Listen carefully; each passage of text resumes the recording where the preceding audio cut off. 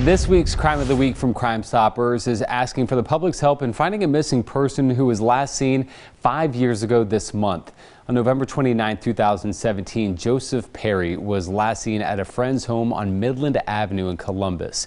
According to detectives, Perry was staying with some friends and left the house in the late evening hours and never returned home. Officials say Perry did not take any of his personal belongings and had planned on returning home later that night. Perry did not respond to family or friends who had tried reaching him on his phone, which was provided to him by his father. The family of Joseph Perry is offering a $5,000 reward for any information leading to the location and return of Joseph. If you have any information on this crime, Central Ohio Crime Stoppers wants to hear from you.